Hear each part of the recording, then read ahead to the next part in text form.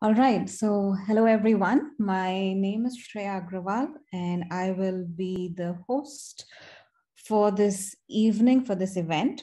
And let me share my screen.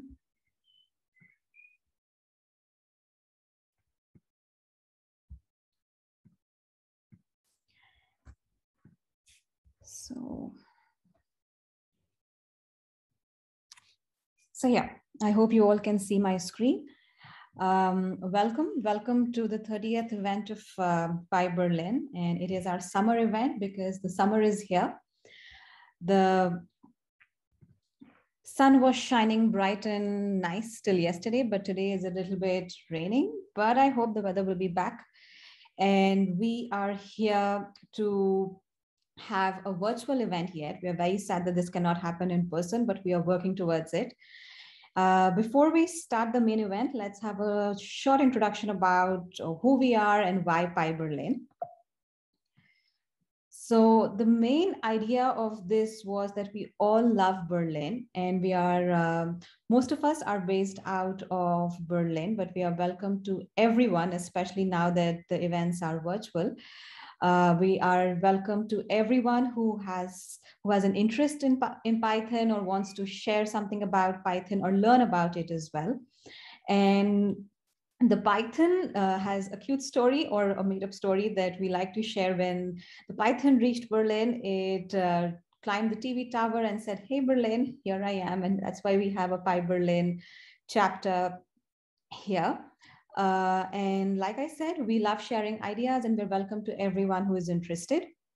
Our organizers are Anesthesia, who's handling the streaming platforms and Twitter platforms for us, myself, who will be the host for some part of the event, Theo, whom you will interact with in the later part, and Lubin, who could not be with us today, but you will see him. If you've been with us, you must have seen him in the previous events. And if you are with us in the next event, then you will see him definitely. He also helps in handling the questionnaire and introduction part of the organization. We do not have many rules in general, but one thing that is super important to us, both for the organizers, speakers, and the participants, is that we be nice to each other, be patient, be kind. Sometimes technical glitch happens. We are all here to learn and grow, so please be nice.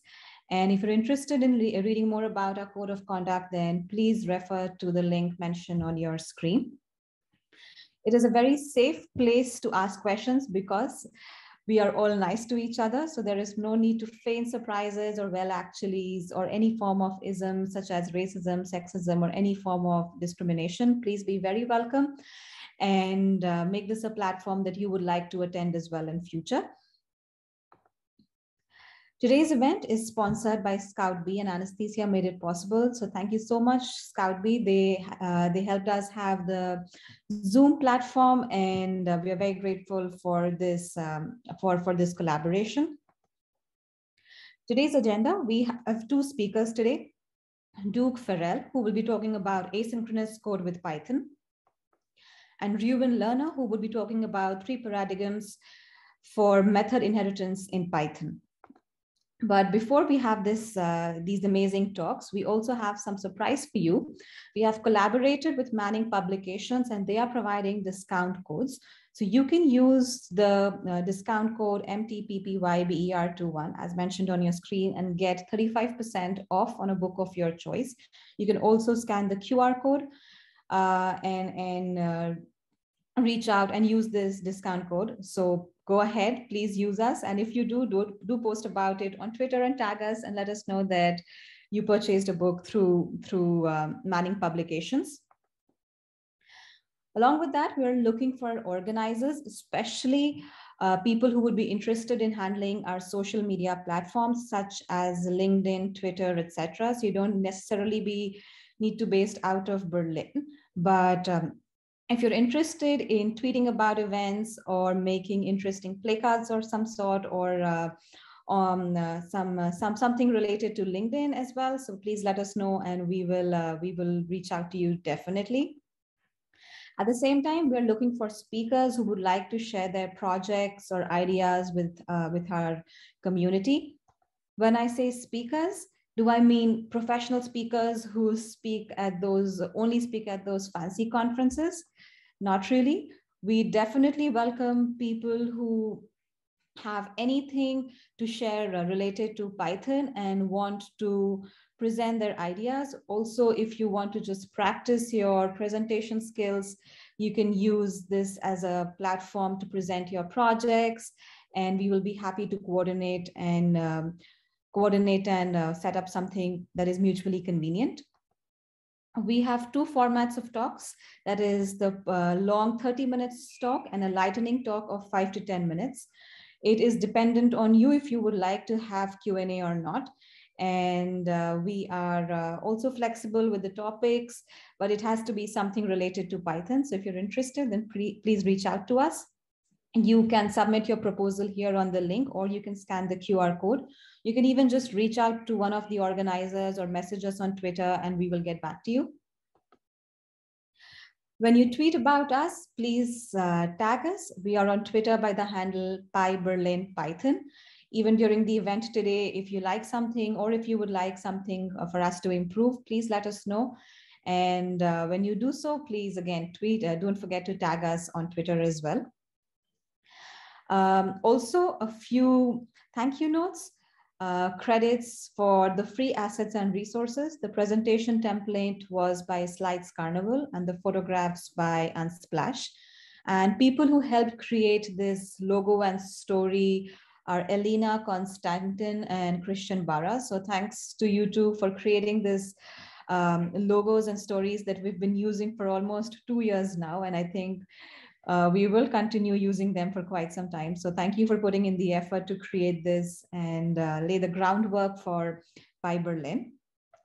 Before we start today's event, we have some awesome events also coming up by our sister platforms. We have the EuroPython coming up, and Anastasia, one of our organizers, will be speaking there. So the tickets are open. If you are interested, do buy it. It is from July 26th to 1st August. So not so far away. And it is an excellent platform to learn and share knowledge about Python. Along with that, we also have PyLady Munich, hosted by Arculus, who have some interesting events planned on 29th of July at 7 p.m. CET. And they also have prizes. The first prize would be a Udemy certificate of 50 euros, and third prize would be Amazon gift cards. So don't forget to join that event and learn how awesome they are.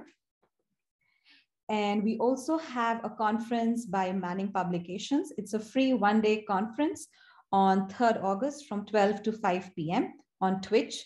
So do join them and learn more about them. We are collaborating with them, like I mentioned, for Manning Publications, and they're also providing a discount code to us. So don't forget to join them for their one-day conference. It's going to be very interesting. And now we start our event, and the first speaker is Duke Farrell, who will be talking about asynchronous code with Python. So Duke, over to you.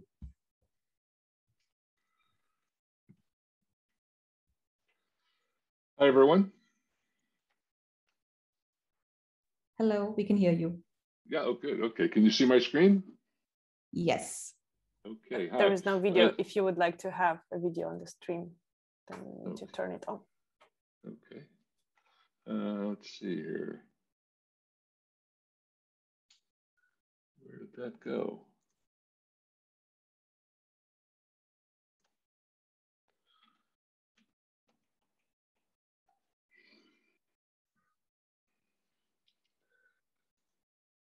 I'm unable to start my video. Oh, really? Oh, Yeah. Interesting. Give me a second. I'm going to check that. Are you sure? Okay, I can try to ask you to do that. Start my video. There we go. There I am. Hi. Cool. Yay. Okay. Can you all see my screen? Yes, we can. Yep. All right, terrific. As mentioned, my name is Doug Farrell. I've been developing code for a long time and Python for a little shorter than that, and a lot of different domains and industries. So I've been coding for a long time. And I want to present today what we're going to be talking about is asynchronous programming with Python, which is not the same as parallel programming or where you have multiple processes or threading. It's all within a single thread, and it kind of works like people do in the real world, where people are reacting to events, and we are, as people, relatively good task switchers. I don't think we're particularly good at concurrent parallel stuff, but as task switchers, we're pretty good. So we can delegate activities to run on their own and switch our personal context, like where we're paying attention, between them as need be. So an example of this would be we can drive a car, we can talk with the passenger in the car, remember the next route to take, a lot of other things at once. We can handle these events because they can sort of go on autopilot until various things happen, events occur, like the person in front of us puts their brakes on and we need to put the brakes on, or we need to change lanes, those kinds of things. But as I said, asynchronous programming is not parallel programming. We're switching between stuff. And part of the big advantages is that we can do this is the huge, orders of magnitude difference between CPU processing and I/O processing, like reading a file, getting stuff from an API, a REST API, are all far slower than CPU activity. I'm going to use an analogy to help illustrate building towards an asynchronous demo of using parenting. Most of us are parents or have parents, and so you understand how parenting works. As parents, you have to do a lot of things at once. Watching the kids, balancing the checkbook, taking care of things around the house. All those things are progressing at the same time, but you're not doing them exclusively. And part of my demo and the stuff that we're going to see is programming a parent to handle these things in different ways and see how those approaches work. So let's talk about making a synchronous parent. Now, this parent wants to get stuff done, just like any parent, but they're limited to they have to stay with a task all the way to completion. This means that if you're a good parent, that you are watching the kids all the way to bedtime when you can break away to do something else. So let's take a look what that kind of parent might look like out of a kind of a timeline. Now, what this is trying to show is the activities in that day, where the bottom of the graph is going to the right, where time is progressing that way, and activities that you have to pay attention to are on the vertical axis. So the parent activity is the red line, and the beginning of the day, the parent goes up and is watching the kids all day long until bedtime, and they have to stay with that because it's a synchronous process. This is the synchronous approach to parenting, where they stay with the kids all the way until the kids don't need any more attention, and then they can break away and go to the next task and wash some clothes in the washing machine. But they have to stay with the washing machine until that cycle is finished, when they can break away and then move those clothes to the dryer. And then by the end of the day, they can get back to doing the checkbook, which is a more demanding mental task or CPU task that requires attention, but you can't get to it till all the other tasks are done. Now, I think that you can see the stuff is moving, but it's all performed the task serially and makes for a really long day. As you can see, most of the time is spent watching the kids, which is, of course, important. And only after the kids go to bed can you break away to do other tasks. If you follow this, I think you can see that a few weeks of living like this, and most parents would want to jump out the window and run away from home. So let's try a different approach to building a parent that could get some stuff done in some reasonable fashion. We'll build what I'm calling a polling parent. And the polling parent can break away from tasks on a regular basis to see if any other task needs attention. So this graph shows the same kind of activity, but based on a polling frequency. So the parent line, the red line at the bottom, starts out, gets the kids going, and then goes back to the bottom, checks the washer, gets that going, breaks away at a frequency to start the dryer, breaks away, does a little bit of work on the checkbook, breaks away to check on the kids, see if they need attention. You know, if somebody's yelling, there's a fight going on, somebody needs a Band-Aid, they break away and start the cycle again, where they check the washer. In this case, the washer is done. Who knows how long ago it was done, but now they can pay attention to it to unload it, breaks away, goes back to the dryer, Same thing, unloads the dryer, loads it with wet clothes, and then once more back to the checkbook.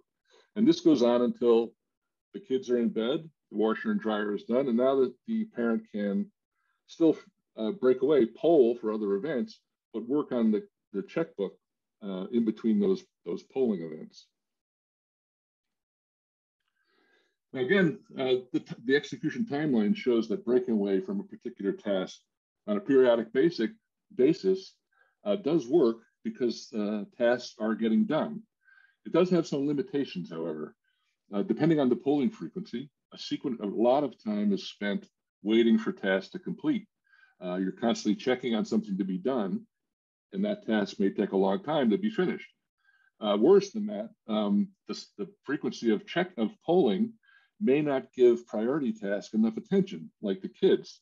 If you're checking on the washing machine, the dryer, and the checkbook, and this polling frequency is some realistic number like 15 minutes, it could be 30 minutes to an hour before you get back to the kids, and things could go really wrong, as you all know, with kids playing on their own, and that might be a real problem.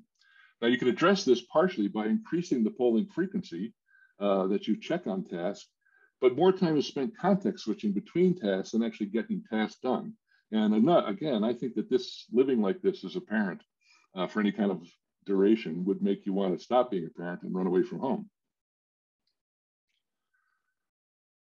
So let's talk about a threaded parent, creating a threaded parent. Now many people would think that this approach is the dream come true for parents to be able to clone themselves and have copies of themselves attend to all of the tasks that are in motion. In this case, we're showing, I don't have a baseline parent at the bottom of the graph. Each red line indicates a clone of the parent taking care of an individual task. Now this looks pretty good. The kids have a task that a parent is paying attention to them full time, all the way to bedtime. The dryer has a task where a parent that's paying attention to it all the way till the dryer is done. The washer, the same thing. The checkbook, the same thing. Now this seems like it might be a good approach, be able to build a parent like this to address multiple tasks, and it does. It is a pretty good approach, but it does have things to watch out for. You notice the dryer and washer, the two parent tasks. If the washing machine parent grabs the washer, acquires the washing machine, and wants to unload it and load the dryer, and it's going to want to try to get a hold of the dryer to load the dryer. At the same time, the dryer parent is unloading the dryer and wants to take clothes from the washing machine to load the dryer. Now, if those two things happen in the right sequence, the parent who has the dryer is not going to let it go for the washing machine parent, and the washing machine parent who has the washer is not going to let it go for the dryer parent. And you now have a deadlock where those two parents are locked because they can't access the resource they want to complete their tasks. And unless you handle that, unless you have a mechanism to prevent deadlocks, those things are locked essentially forever. The other thing that happens is because the parents, all of these clone parents are sharing resources, you have to communicate between the parents to prevent those shared resources from becoming corrupted. For instance, if the parent who's watching the kids playing, if one of the kids has an accident and needs to go to a clinic, like something serious happens, that parent is going to take the parent to the child to the clinic, and they may have to write a check at the clinic. Let's say it's a Sunday, or who knows, they're card readers. They may have to write a check against the family budget to cover that trip to the clinic. Well, the checkbook parent is unaware of that behavior and could happily write a check that causes an overdraft on the family budget. And that's something with a threading environment that you'd have to take care of. Those two parents would have to communicate with each other in order to prevent essentially the corruption of the checkbook of the family budget by writing a check that overdraws the account. So that's essentially what I'm saying here.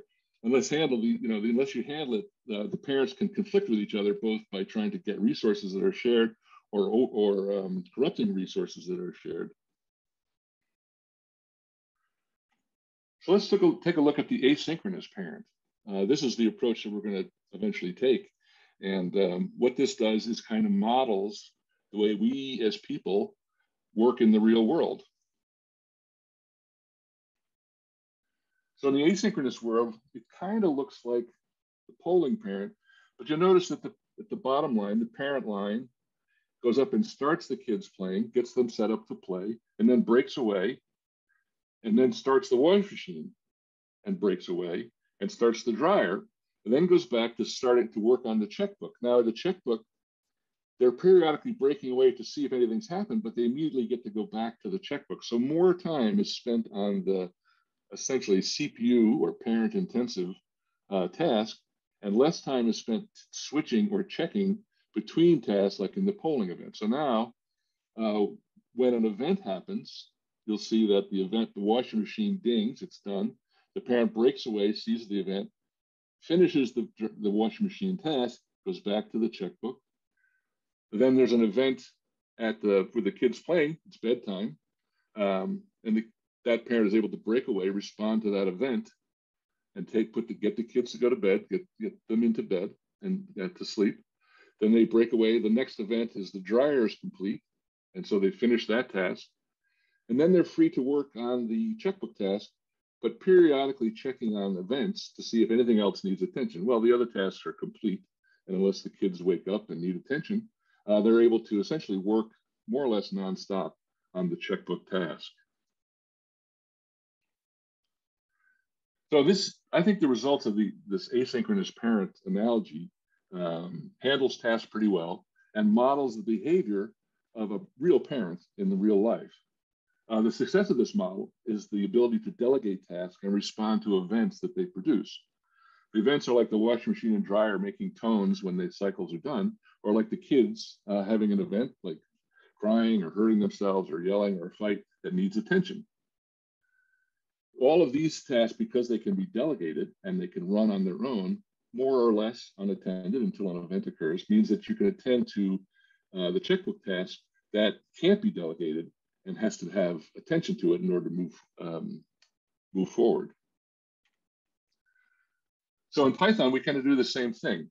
When we're programming a Python program to be asynchronous, we're taking advantage of the big difference in time that CPU instructions could get done versus I/O instructions. So CPU-bound tasks are like running calculations, compression algorithms, code that requires the CPU to be executing instructions. I/O-bound tasks are like making HTTP requests, like a REST request, reading or writing a file, any kind of a code that makes a call to the OS, but the CPU has to wait for that I/O to finish in order to move on.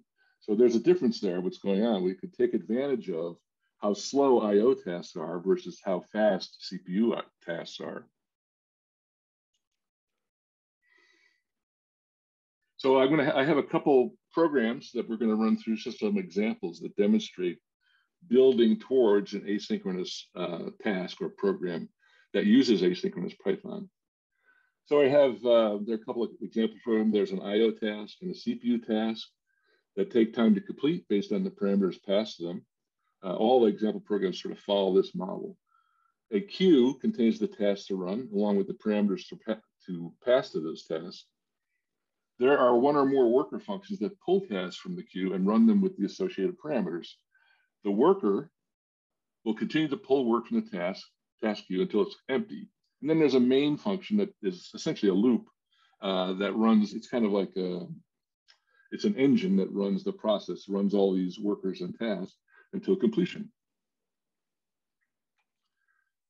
This is just a list of more of those, more details about each of the programs and how they're set up. And let's see, why don't we, the example programs, if you want to follow along, are in this GitHub repository, which is public, so you can see the example programs that I put together. So why don't we switch to the example programs? Can you guys see my screen okay and read the code? Yes, they cannot unmute themselves, but they can write something. That's okay. So this first program, all it's doing, it has one worker that is going to, what I've done is I've created a factorial function that calculates the factorial. This is essentially a CPU intensive work that's going to get done. I have an I/O task all it does is it just delays. It's simulating an I/O function by just using a sleep delay. The delay is the parameter that's passed to this function. The CPU task just calls the factorial program to run some CPU intensive work. And then this worker is a thing, well, we don't really care about the bottom here. This guy, he does some reporting on what it's doing. And while the queue, this task queue is what's passed to him, it's a queue, just a regular Python queue that we pass the task to perform and the parameters that task expects. So we get the function and the keyword arguments as a dictionary from the queue, call it, print the results. It's sort of it's an overcomplicated way to run a function inside of a loop. Then the main function, which is the engine for all this, create the queue, put some stuff in the queue, and then this is just putting the task to run and the parameters it should run with as a list of tuples. And then we create one worker. So we have one worker. It's just the worker function. We name it one, and then we pass it the queue where it's going to get work from. Now we run the workers inside of a loop. We just get a worker from the queue, or from the list. Get the worker function, the name, the queue, etc. Pass that all to the worker function, and when it's done, we remove that worker from the queue. Now, if you notice, I'm using this little context manager. This is a timing context manager written by a friend of mine at Real Python, and all it does is it provides a elapsed time functionality for how long this little loop will run, to give us some statistics on how well my application is running and how long it takes to run. And we'll see how this is useful when we start to see asynchronous behavior. So nothing very exciting here. If I run this program, worker one is starting. He's got a 4-second delay. He picked up the next task, which was the factorial. And he takes approximately 10 seconds to complete, which is about the sum total of our delays here in the array. The factorial effect completes so quickly it almost doesn't count inside of the delays. So as I said, this is an overly complicated way to run run a bunch of things in a loop. But let's try adding a second worker. Same code, all the stuff is exactly the same. The only change is now I have two workers. I have worker one and worker two. And here I'm going to, while I have workers, I'm going to iterate over them and do stuff. Call those, make them run, call their tasks, pass the parameters. So let's see what happens when we run this.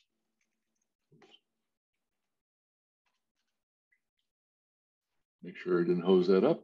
I did. There we go.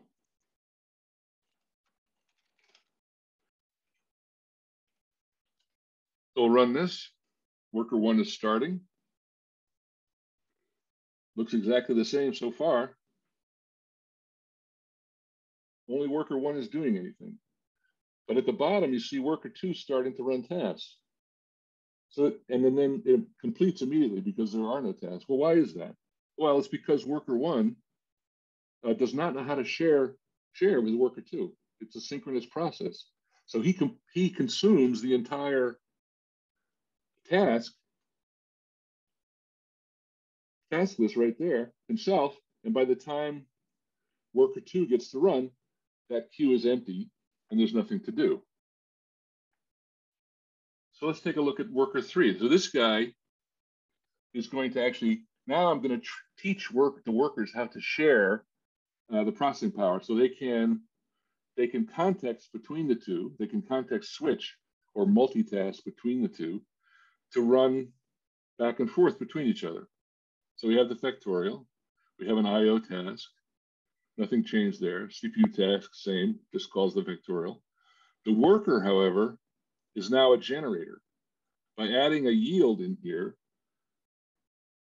he gets something, he gets a task off the queue, and then he yields right away. So this makes this function a generator and kind of a coroutine, because he can be because this yield happens inside of the loop, he can be restarted multiple times until the loop is complete, when the task is empty. So he's able to yield back to the engine that's running this stuff. Otherwise, the same, create the queue, put some tasks in the queue. And the difference here in the side of the engine, while we have workers in the queue, we have to, because these are generators, notice that instead of just passing in, like in example 2, let's see, we go down here, where we have a worker, we pass it the function and then its parameters. In this example, we actually invoke the worker because it's a generator function and we need to kick it off. And inside of the engine, the event engine, we call the next operator on that, or the next function on that worker. This is how we pass control back to that function when it returns from a yield, which it does immediately here on line 80 and 81, but then we get to pass control back to it here, and it will keep being passed back until that loop inside of the worker ends. We get a stop iteration, and then we can remove the worker from this list of workers. So now that gives us a chance to essentially context switch between worker 1 and worker 2. So let's see how that works.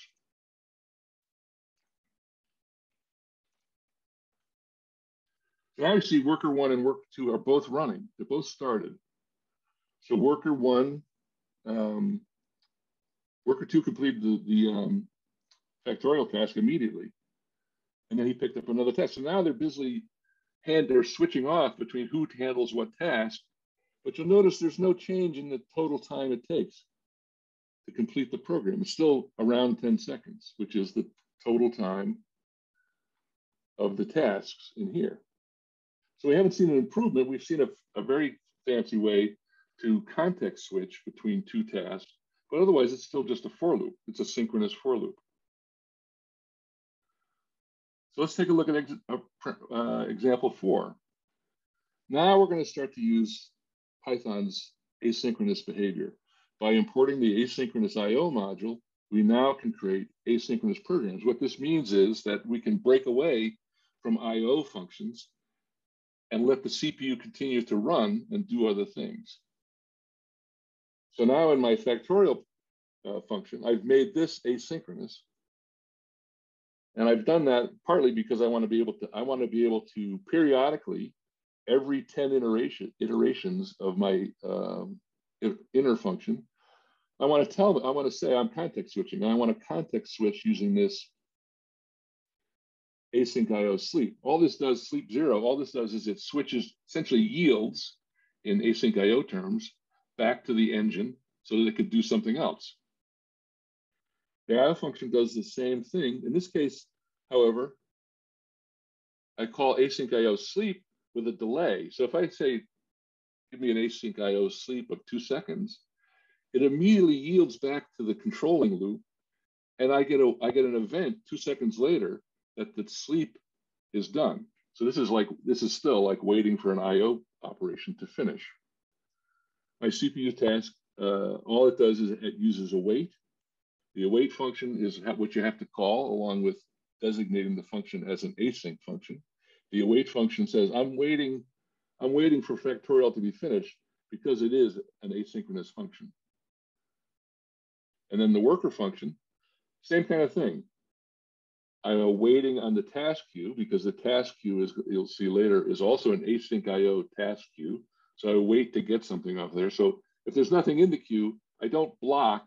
I immediately go back to the event loop so it can do other stuff until an event occurs, which means there's something in the queue. Same thing, I await for the function it's called, because those functions are now asynchronous. In the main program, the list of tasks looks the same, but now we're into a different engine. We've got a different function. We're awaiting on a async IO gather. And what this does is it pulls together multiple asynchronous tasks, which are our workers, kind of like, well, they call them coroutines, but they're like the generator from the previous example, that they are creating those coroutines and pulling them together. So it's not going to complete. This section right here from 80 to 84 is not going to complete until both of those things are finished. Now, in order to run this code, I've made my main program, asynchronous, because it's running asynchronous code. And in my main function, I call that asynchronously using this async IO run method. Now let's see what this looks like. Now, granted, I understand that this looks like, holy smokes, what's going on here? But let's see what the benefit of this kind of work is. So we'll go to 4. Now you see this context switch to event loop? That's our factorial context switching back to our function, our main function engine here. Whoops, our main function engine here. Now the big deal is, notice how the time taken is 5 seconds. So our IO, or the time delay, the sleep delay, is being overlapped. We still have a total time delay of 10 seconds to get through. But now the tasks are running asynchronously, so there's two time delays running on top of each other. So our total time is about half. So let's take a look at, we're going to move on to a program. I'm kind of going back to being synchronous, because now we're going to create a program that gets HTTP gets to various websites to pull down that first page. And that's the IO that we're going to wait for. And this is a synchronous model using the request library. That's a great library for doing this kind of stuff, but it's not asynchronous.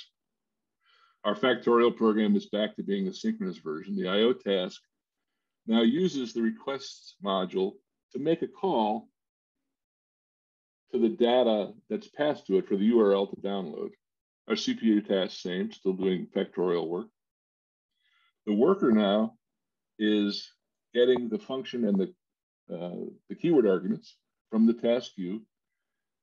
It's doing a yield, so it's sharing, it's a generator, it's still sharing back to the main loop. And I'm doing this, I'm checking the name of the task to see what parameters I should get and the reporting that I should do from it. Just if it's an IO task, it gets a URL and the text of that URL and prints that, prints a piece of it. If it's the factorial task, it just prints the factorial. Our main program is again back to being a synchronous model, but now the task list is filled with URL and the URL that you want to get as the parameters being passed to those tasks. So if I run this program as 5, so we'll open this up.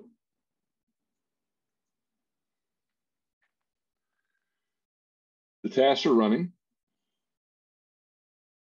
And it took 4.38 seconds to essentially pull down those URLs. Now, because this is a synchronous model, the two workers are sharing the task queue. So they're doing one worker will get one URL, the next worker will get another URL, the next worker will get another URL. But those are synchronous, they're essentially serial. So this 4.38 seconds reflects the cumulative time to download those web pages. So let's take a look at an asynchronous version of the same thing. Now it's essentially doing the same thing, but in an asynchronous manner. We can't use requests because it's not an asynchronous library. We are going to do async IO, and then we use a module called AIO HTTP, which is a way to do asynchronous HTTP requests. Our factorial is back to being async ready. Our IO task also is now coded in an async friendly way. So it's an async function. It calls this AIO HTTP client session, which is creates a connection session. as a context manager.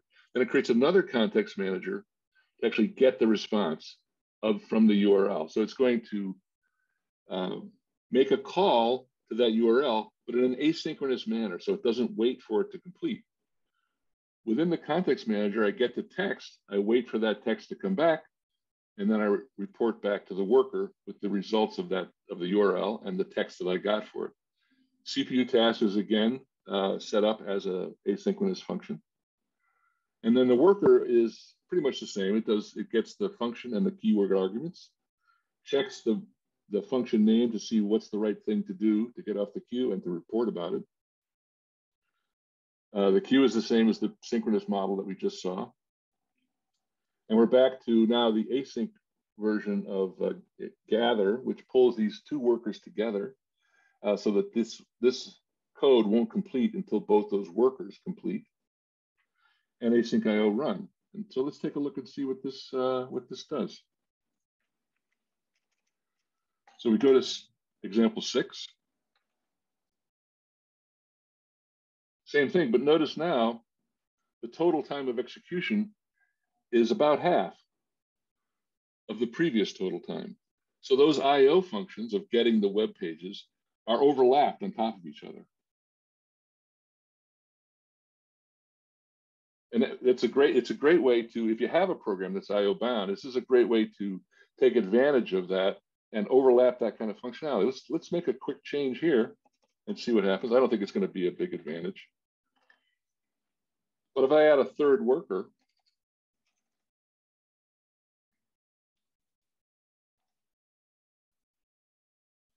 so I'll run this program again.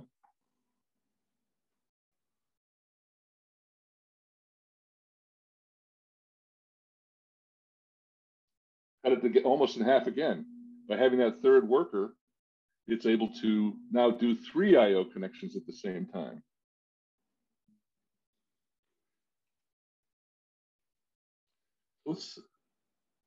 So one of the things, the asynchronous use cases, this kind of programming is really powerful if you've got IO bound applications. So like the pros of this, if you have an application that is a mixture of CPU and IO operations, you could benefit a lot from using this kind of style of programming. If you need to perform multiple IO operations simultaneously, like you need data from several different places to complete an operation, again, this is a great way to do that. It also is kind of simpler to develop an asynchronous application over threading or polling, because those have a lot of complexities, like setting up breaking away from an application to do polling can get complicated. And I don't know about you, but I've written threading applications, and they're hard to get right and easy to get wrong and very hard to debug. Whereas an asynchronous application, although it seems to be doing things in a threaded model, it is a single thread, and you have complete control over when the application breaks away to the event model. So it's a little bit easier to understand and debug. Now, there are use cases where an asynchronous application doesn't fit. If you have a CPU-intensive application that's going to, like, computing a spreadsheet or compressing graphics, you're not going to see any benefit from an asynchronous model, because there's not a lot of IO going on there that you can delegate and react to events to. Asynchronous programming does not take advantage of multiple CPU cores. It's a single core application that is task switching at great speed. It's a little bit more complex to create an asynchronous application over a synchronous one. It is a little bit more complex. I wouldn't say it's horrendous. I don't find it as complex as a threaded model, but it is a little bit more complex. But otherwise, I think it's a great solution if you've got IO that you want to get. Anyway, any questions? You can find me here, and that's my email and my LinkedIn profile. Give me a second. I'm muting people. So, yes. I'm going to stop sharing. Thanks for the great talk, Doug. This is go too long. No, it was okay. This was, I think, a very thorough and accessible introduction to async IO. And if anyone has any questions right now, please feel free to leave them in the chat, or if you're on Zoom, you can also just unmute yourself and ask any questions to Doug. I think we have a first one in the Twitch chat. GoDev says, my question is, consider we have a big Django project written in a traditional way and the team wants to migrate or rewrite the project using async. Is it a good idea? Why do we need async if we already solved our problems until today? It's a good question. I mean, if you're using the Django, you're probably already solved many of your own problems, and there's not, unless there's a reason, a really clear reason, which is hard to state, to rewrite it as an asynchronous application. There's probably no reason to do it. The Django handles multiple requests through threading or whatever, so you don't need to do that. But one thing you could think about is, does your Django application serve a web application, or is it serving an API, or both? I'm currently working on an application on my job where they have a web application with the browser front end that it serves, and it also serves up an API that other applications access. If you have that kind of thing, it might be worth considering breaking the API out into a separate asynchronous application. An asynchronous application in that from something like the Fast API framework can really serve many, many, many simultaneous connections. I think much better than the Django can. And plus, you take the load off of the Django app and put it, in an app that it's in the right domain, so it has one single area of concern.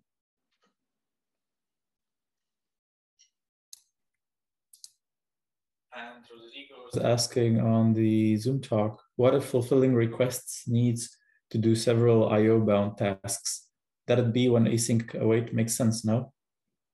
Yes, if you have several IO tasks that are that you need to gather the results of all of them to perform some function, like you're merging user data with their account or the order stuff that they're ordering on a system, then yeah, you could definitely benefit by doubling up the IO. You put all of the IO in the gather statement from my example program, and when that gather statement is finished and proceeds to the next step, all of the IO is complete, and you have all of the data, and you can proceed. So it's a nice way that those things could overlap. And what happens is that whatever the longest IO thing is, that's how long the statement takes, rather than the accumulation of all three of them, for instance.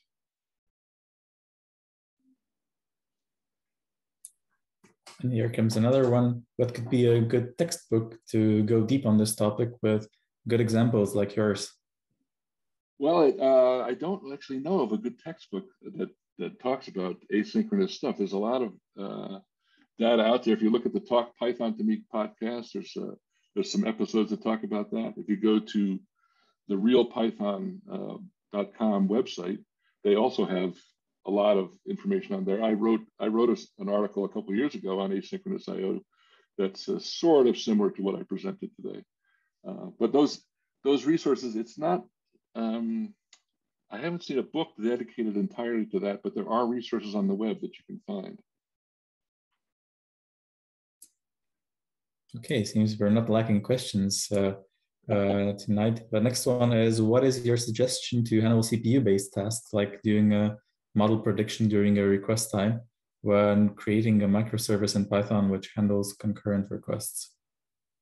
That presents a lot of interesting opportunities. I think if you have a CPU-intensive tasks, and maybe there's opportunities where you want to do multiple CPU-intensive tasks, I think a better way to handle that is with a message passing system using the multiprocessing model. But I kind of like the messaging system. If you use something like ZeroMQ or RabbitMQ to set up a messaging system, and then have other processes multiple processes that can handle those CPU intensive tasks and then give you data back through the messaging system, that's a pretty good way to go. There's no advantage with the GIL, there's not a lot of advantage to doing threaded code in Python that is CPU intensive, unless there's really clear C libraries in there that let go of the GIL. But I think that those, like I said, threaded applications, I've lived to regret writing threaded applications.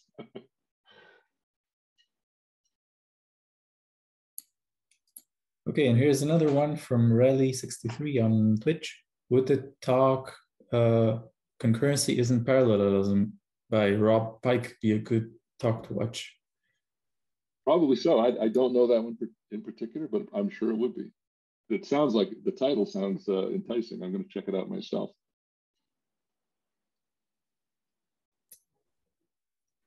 And Thomas asks, what is the lowest version of Python the example runs with? I ran my version in, I should have mentioned that, my version in Python 3.9.2, but I believe you can go as far back as 3.6. I'd have to check on that. But async.io has been in Python since about 3.6. I would go with later versions, though, if you can.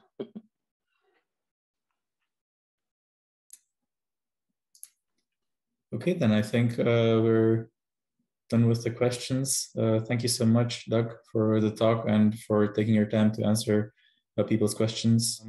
We're very happy to have Reuven M. Lerner today at PyBerlin. Reuven is a full-time Python trainer, teaching courses all around the globe. Python Workout is his most recent book. Go and check that out if you're looking for a good exercise book. Currently, he's also working on a similar exercise book, but focused on pandas, called Pandas Workout. He has a popular newsletter called Better Developers. I know I've personally learned a lot from Reuven's videos and newsletter, and I'm very happy to welcome him at PyBerlin. Reuven, the stage is yours. Thanks very much, Theodore. Hello, everyone. Good evening. I guess it's evening for me too. That's good. So I am going to be talking now about what I call 3 paradigms for Python method inheritance. Let me share my screen so you can actually see what I'm talking about. There we go. So that should be nice shared and hopefully at a reasonable size for you to understand it as well. And I typically don't use slides in my talks. Also, when I'm doing my training, I do live coding, and I'm doing live coding into the Jupyter Notebook. And this is going to be synchronized to my GitHub repo. So I'm actually going to just copy this link here. I'm going to pop this into the chat, which of course disappears.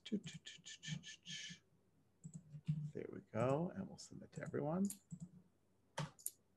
Okay, excellent. So basically that will be updated about once every minute or two. By the way, I'm just hearing some noise. If everyone can mute other than me. Basically, so this should be updated every minute or two automatically while I'm doing the talk, and then afterwards it'll stick around. So if you want to go back and look at anything I've done, you're welcome to do that. So what I want to walk through here is, as I call it, like 3 paradigms for Python method inheritance. And I find that many people are kind of confused by object-oriented programming, and they're especially confused by this whole inheritance thing. And in many ways, they're confused because they think it's more complicated than it has to be. And in some ways, they're confused because they don't understand how it all fits into how Python thinks and how Python works. And if you understand a few basic rules, you can then understand how inheritance works. And then you can see that there are really only, well, 3 ways to do inheritance. And I'm talking about sort of general technical ways. Obviously, it can be used in many, many different ways. So what I want to do is start off then with a little example of where we might want to use inheritance. And then little by little, we're going to sort of improve upon some bad code, taking really bad code and making it less bad and less bad until we have something that I think demonstrates not only how inheritance works well in Python, but also these different paradigms that I'm talking about. And I'm super, super happy to get questions while I'm talking. If we need to, I'll like push that off for a little bit afterwards, and afterwards, obviously, be happy to talk about it as well.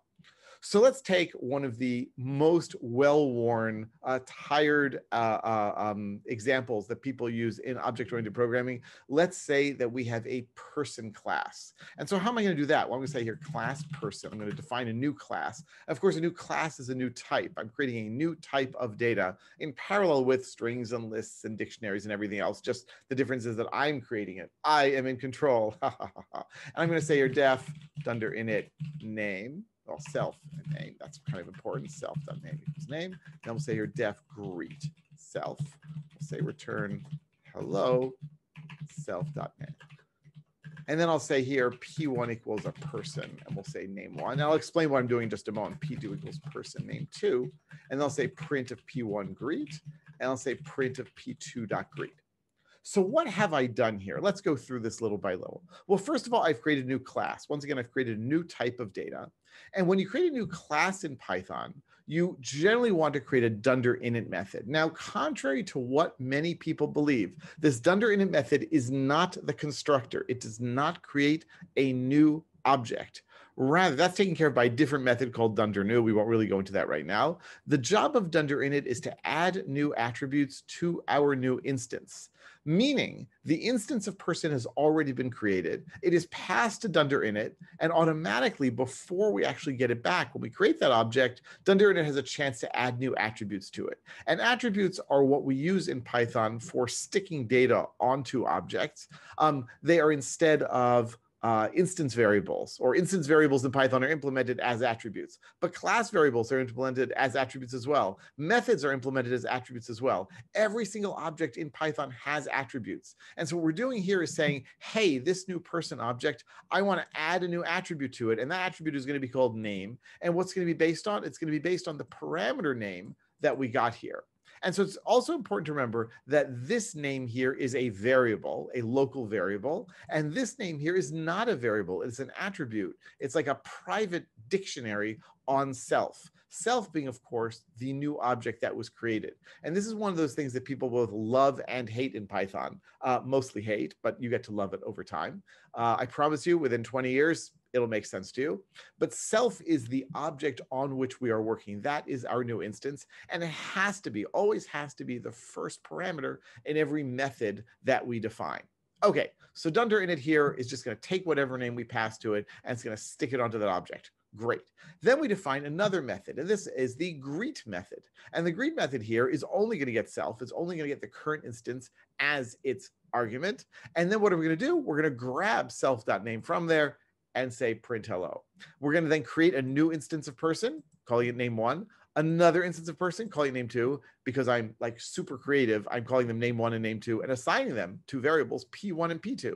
And then finally, we can say print P1.greet, print P2.greet. Phenomenal. As we can see, I have now created one of the greatest objects ever in the history of computing, and we can have our people greet each other, and all is good. And so my company very happily, ships this software, and we're raking it in. And suddenly, well, I guess not suddenly, after we've been making lots of money and everyone's enjoying themselves, my boss comes in and says, listen, good news, and not such terrible news, but kind of bad news. The good news is that our software is indeed a huge success. The bad news is that our customers want more. That's the thing with customers. They always want more. And our customers now want a new type of object, one that's really, really similar to the person object that we've already created. And they want to have an employee object. And I say to my boss, you got it. Give me a month and this will be ready. My boss says, sounds totally reasonable, right? How long could it possibly take? A month sounds great. And I think to myself, once again, I fooled my boss. I am going to take, 5 minutes to do this, and I'll sit around for a month, checking out Twitter or whatnot.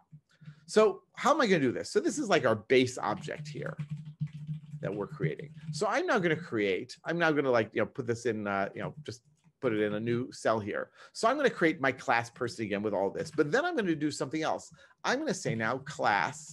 Well, what? I want to have class employee. Now let's just think about what my manager said. My manager said that employee is almost exactly like a person. So almost exactly like a person.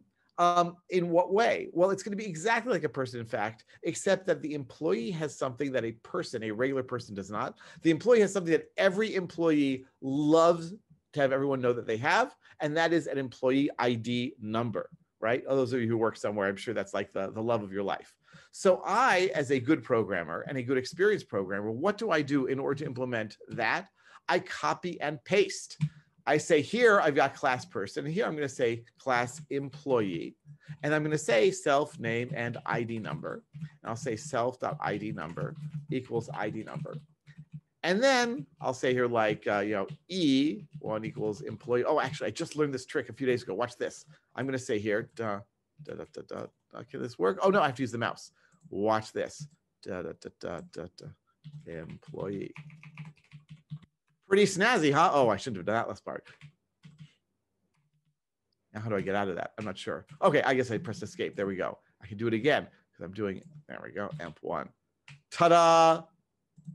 Nothing up my sleeve, folks. And now I can say E1 and E2. So what do I have now? I have class person. Oh, I have to do that. emp1 and 1 and emp2 and 2.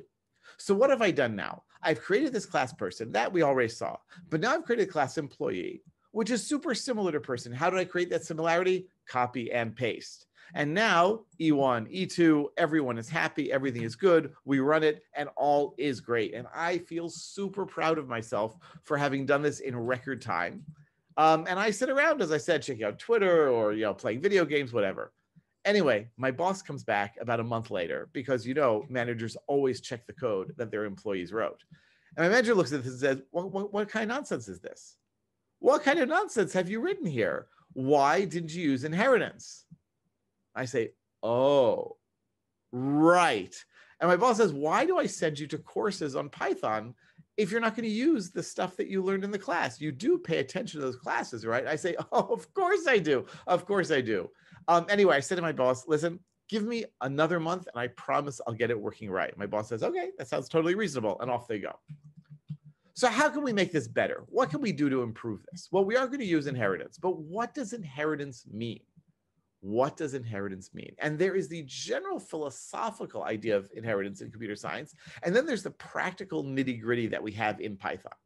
So the general idea in computer science and in object-oriented programming is, for inheritance, I can say that one class inherits from another class. So a class inherits, let's do it this way, inherits from another class if the parent class, right? So we can say if the child class is just like the parent class with a few small differences. That's basically how we can think about it and how we can discuss it. So if you have two totally ridiculously different classes out there, for example, if you have a car and a pizza, you really cannot say that the pizza class inherits from the car class or the car class inherits from the pizza class unless you have very odd taste in pizzas or very odd taste in cars. In fact, what we usually want to apply is for inheritance, we apply the is-a description. So we can say, can we say pizza is a car? Probably not, right? Can we say car is a pizza? No. Right, I don't think in either case. So there's no inheritance there. There might be, though, a different relationship. And that's the has-a. We could say a car has a pizza, right? That makes sense. We can have a pizza inside of a car. And so these are the two relationships we can think of. We have the is-a and we have the has-a, and these are totally distinct. And in my experience, people have studied object-oriented programming in university somehow come out with the sense that if I have two classes and there's a relationship between them, it must be an is-a relationship. There must be inheritance going on. And it is totally not the case. It's true in certain cases. Often, in fact, most of the time, you're going to have a has-a relationship, otherwise known as composition. One object inside of another. In fact, look at our person object. The person has a name, right? And the employee has a name and has an ID number. So those are two composition relationships, object inside of an object. But we could say, can we say employee is a person? Yes. I mean, don't think of that jerk of a coworker who works at your plant, like your company. In general, employees, we can say, are people. So now what? Now what are we going to do with this? Well, now I'm going to start using inheritance. I'm going to put this in a new cell here. So watch what I'm going to do. I'm going to say here that employee inherits from person. What does that mean? What does that do? Well, before we can talk about that, let's go back and talk about what happens when I even call a method in Python. When I call a method in Python, we are asking for the attribute greet on P1. But wait a second, what is greet? Greet is a method. And where was greet defined? Greet was actually defined on the class. So when I say p1.greet, something here is not adding up. Something here does not make sense. Let's go back for a moment here. I'm going to put this above here. If I say s equals ABCD, can I say s.upper? You bet I can. I'm calling the upper method on s. But that's not really what's happening. Really, Python is rewriting that to be stir upper on s. See what's going on? That s here, the instance of the string, is being pushed into the parentheses as the first argument. And it is being replaced here by its class. This switcheroo happens every single time you call a method on an instance in Python. Every single time. And so that's what self comes from, right? When I call a method in Python, when I say p1.greet, what's actually happening? This is really being turned into person.greet of p1. And this is being turned into person.greet of p2 every single time. But how? How is Python doing that? What's going on there? So basically, let's go through our person and employee as we had it before, and then we're going to add inheritance to it and see what happens there. Let's get rid of that. I don't know why it's red there. Okay, fine, I'll deal with it. All right. So I create the class person. That class person, the class has two attributes, dunder, init, and greet. That's right. That's right. Classes are objects in Python, and classes have attributes also. And among those attributes are methods. So then we create a new instance of person. We create another instance of person. All good. Now we say p1.greet. And what does Python do? Python looks around for an attribute. It says, does p1 have greet? The answer is no. So then it says, does person have greet? And the answer is yes. It retrieves that, does the switcheroo, and then calls the method. That's what's going on here every single time. And this is part of a larger way that I like to describe attribute lookup, is what I call ICPO, instance, class, parents, and then object. It's a little confusing because object, we can say like, object, the class, I guess we can say. All right, what does this mean? It means that when Python asks an object, does it have an attribute? The first place we look is the instance. Does that object have the attribute we're looking for? If the answer is yes, that's it, we stop. But if it doesn't, then we continue looking and we look on the class. This is how every single method works in Python. Every single one, because we call the method on the instance, but it's actually defined on the class. Okay, so far so good. But let's now include our employee class. I've now said that employee inherits from person. If I do nothing else other than employee inherits from person, will it work? Yes. Have I really changed anything? No. Why do I say that? Well, let's go through it now. I create my class, I define my class employee, and the only thing that this inheritance thing has said basically means is if you don't find an attribute on the class employee, then keep looking on person, keep looking up one level. So here, I create a new instance of employee. When I create a new instance, basically Python says, hey, E1, do you have a dunder in it? And the answer is no. Does E1, let's do it this way, has in it? The answer is no. So then it looks on E1's class, which is employee. Does employee have in it? The answer is yes. So that's what runs. And then once again, does E2 have in it? No. Does employee have in it? I can't spell tonight. Yes.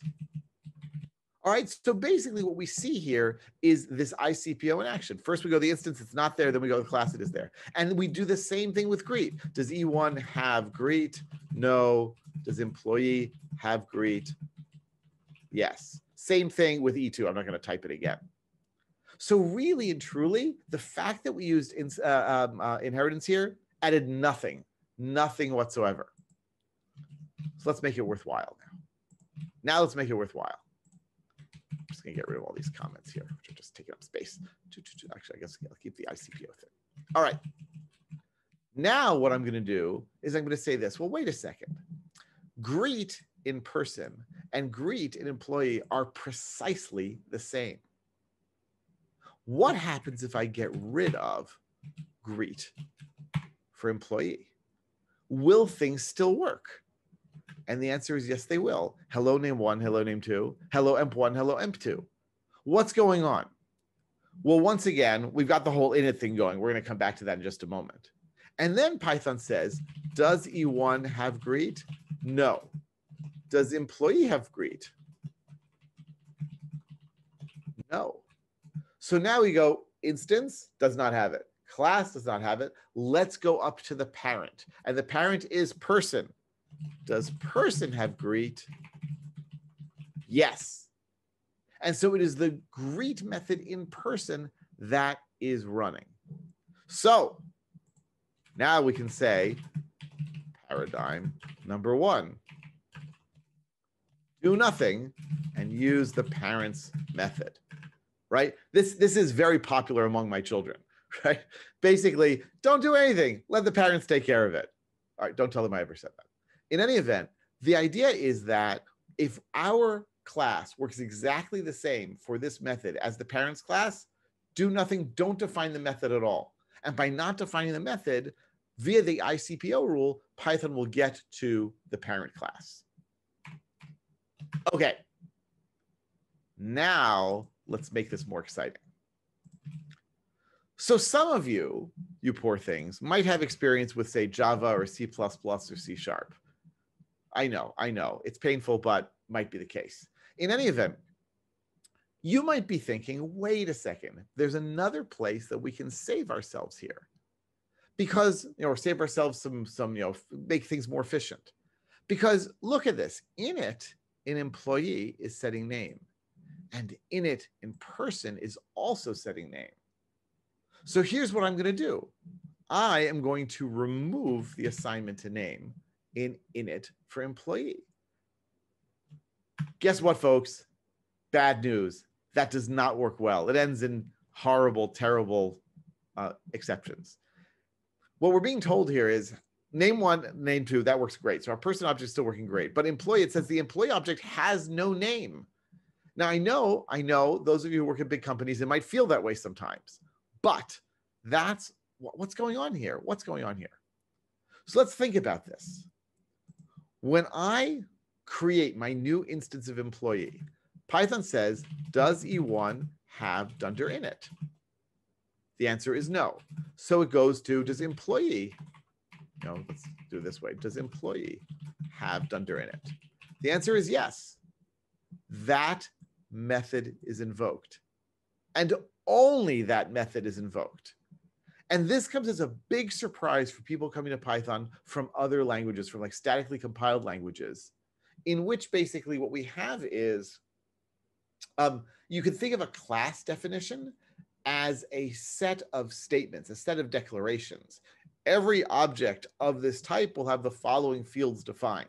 And so a class definition, a subclass definition are merged together. So you get all the fields for the parent class and all the fields from the subclass.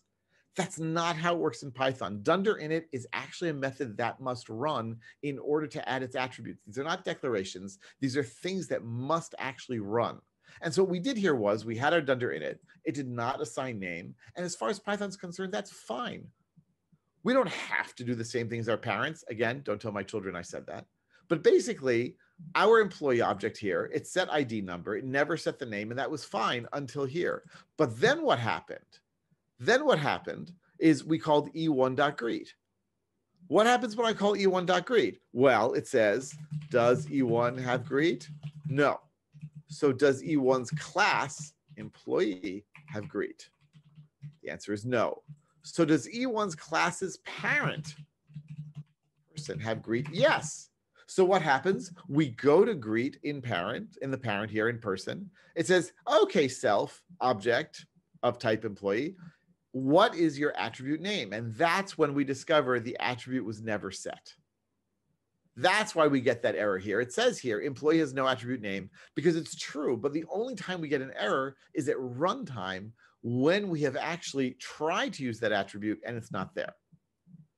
So this is pretty disastrous and catastrophic and horrible and all sorts of other bad things I can say. So what do we do about this? Well, we have to make a decision, and we can decide a few different things. One thing we can decide is we can say, well, remember, init in employee is not like going on and doing anything with person. So we can say that's okay. We are going to replace the method that's above us. We're going to replace the method of the parent class with the method that we write. That is fine. And that's a second paradigm. I'll write it down in a moment. But there's a third paradigm that we want to consider, and that's probably going to be best off here. What I want to do is actually combine the two. I want to do both what the parent class did and what my class wants to do. And that's pretty common, especially, but not only, but especially when it comes to init. So how can I do that? How can I combine them? Well, what I can do is I can say here, person.init, and I'll call self and name. And you might say, wait, how can we do that? Well, it turns out that init is just a method. It's just a method on person. And if I call it with self, my new instance of employee, and then I pass it name, what's it going to do? Well, it's going to assign name to self. And this is, at least technically speaking, a perfectly acceptable way to do it. But nowadays, we have a super cool way to do it. I can say super. Now, there are languages in which super means I'm going to call the method that I'm currently, like the parallel method or the parent method for what I'm in. So if I'm in under init, then I'm going to call in under init of the parent class. That's not how it works in Python. In Python, super actually returns like a proxy object that knows how to search through things. So I'm going to say super under init of name. And notice, we don't need to pass self.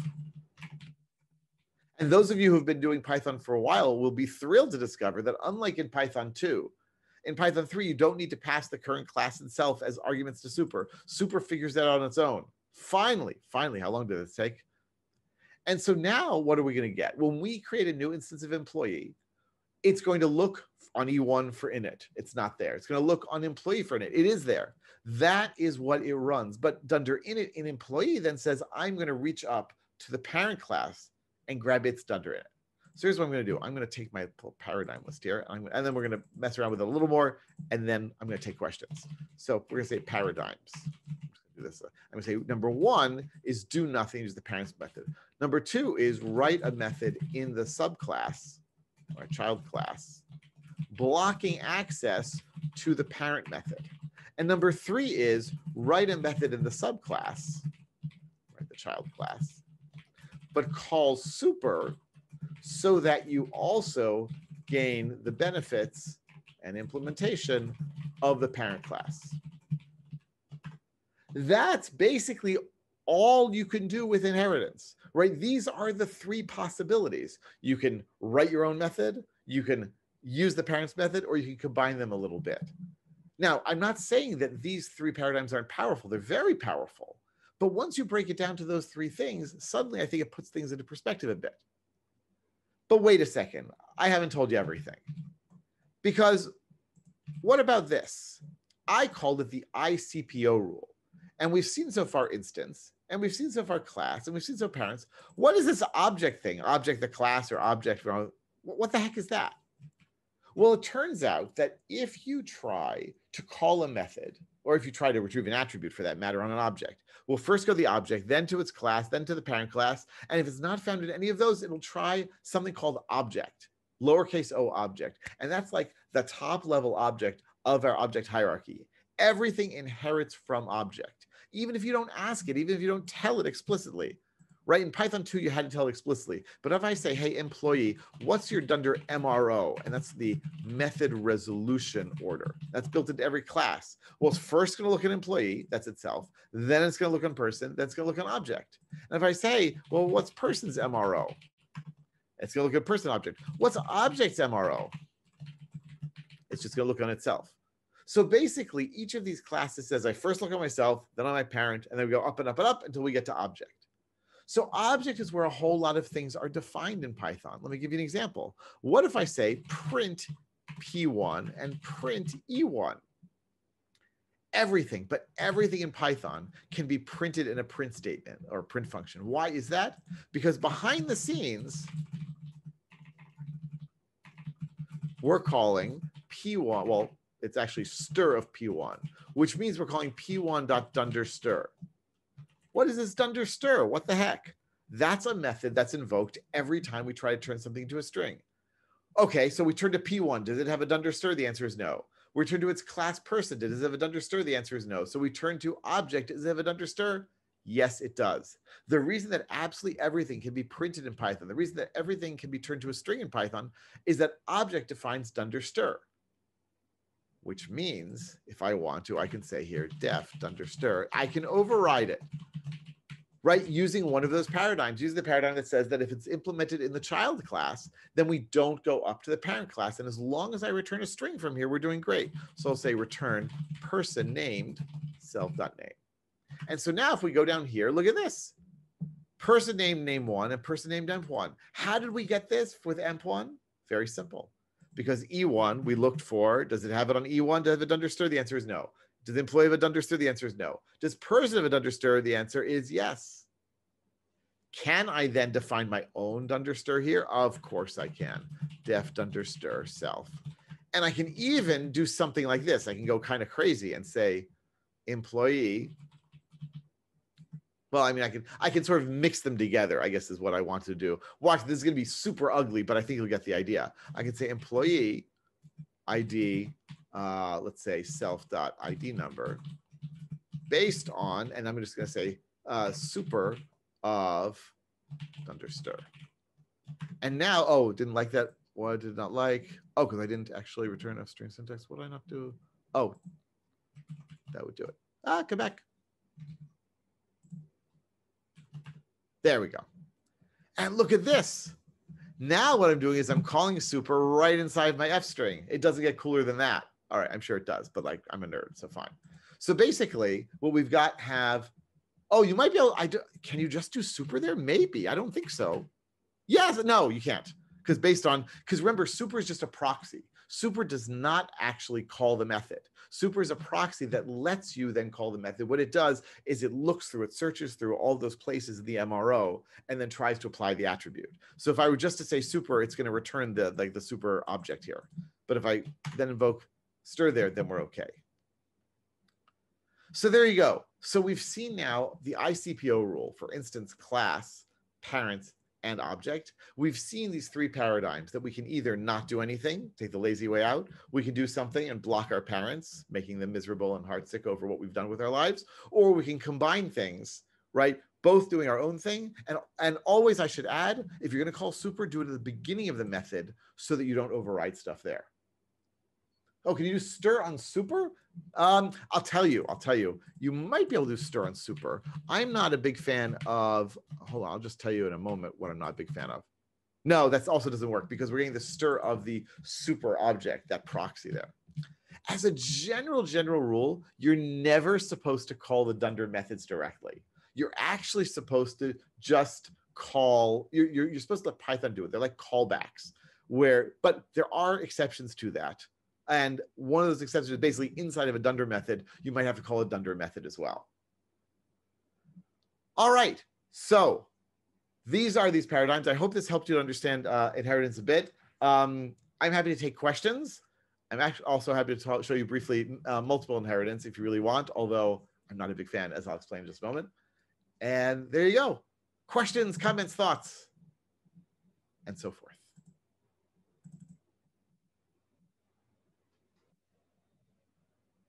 Stunned silence. All right.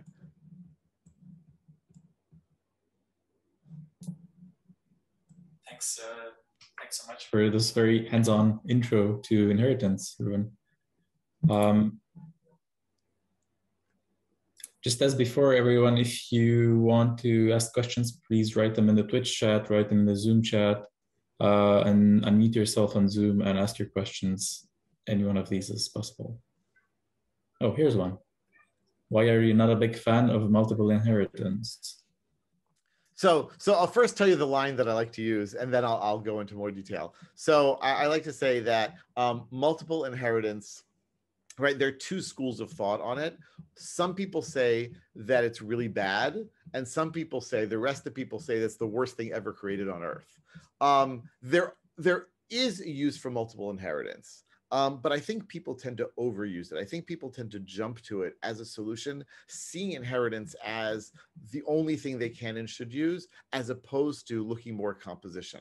I'm not saying that multiple inheritance should never be used, but I think people tend to sort of jump into using it a little too frequently, a little too often. I will say to Python's credit, in many languages, you want to avoid multiple inheritance because of what they call like the diamond problem, where you have a class and it inherits from two classes and they inherit from the same class, and then you're sort of stuck. But the MRO actually has to be resolved when a class is created. And so Python will figure out if you're in an unresolvable sort of situation, and it won't let you create the class as a result. So you actually shouldn't have too much trouble there. The next one is from Doug. When is it reasonable to not use super and under init in a class that inherits from another? Ooh, that is a good question. And I would say, now that you're asking it that way, in init specifically, never. I mean, if you're inheriting from a class, but you're not using super dunder init to get whatever it's doing, because let's go back for a moment. Dunder init's job is basically to set the attributes. So if you're inheriting from another class, you presumably want its attributes. I guess, you know what? Maybe you want to inherit from another class and you want to define the same attributes, the same names, but you want to define them in a different way. So the API is the same, but the initialization is different. But I agree that in most cases, yeah, you're probably going to want to want to use super dunder init there. Other methods are a little iffier, but dunder init is, I think, a good call for almost always wanting it. And Rodrigo is asking, what about class shape and then class rectangle, class circle, etc.? Sorry, that was just the first idea that popped into mind, when maybe I'll have something as a base class, but then I'm not calling the super in it because my shape doesn't have much information on itself. That was just a silly example I came up with. Right, I guess you have like more of an abstract base class. Then you're not going to be inheriting its data. And then by definition, and then you won't necessarily want to run super and its dunder in it. That's true. That's true.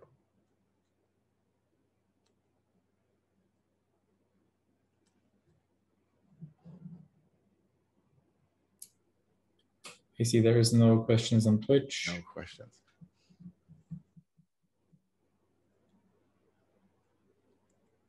All right.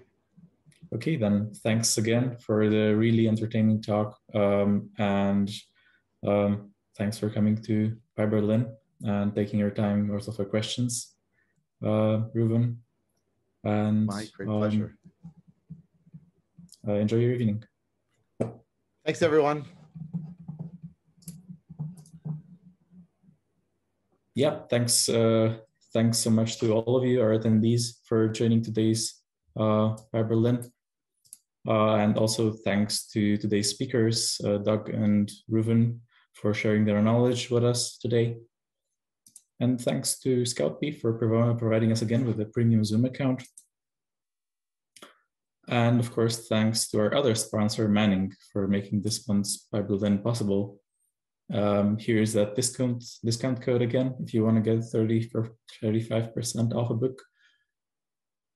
And there will be more events coming soon. So just as reminders, there is EuroPython coming up, and there is PyLadies Munich coming up, and the one-day conference from Manning API, which will be online. As for our next meetup, that will be a bit later than usual. We're taking a break next month, but we'll keep you in the loop when the next meetup will happen. As always, everyone is very welcome to contribute to PyBerlin. We can always use some extra help, so please reach out if you're interested in helping us. We're also always looking for people willing to speak, so you have an idea, you can submit it by using the form under this link. Also, don't forget to spread the word about PyBerlin. Enjoy the rest of your week, take care, and see you next time.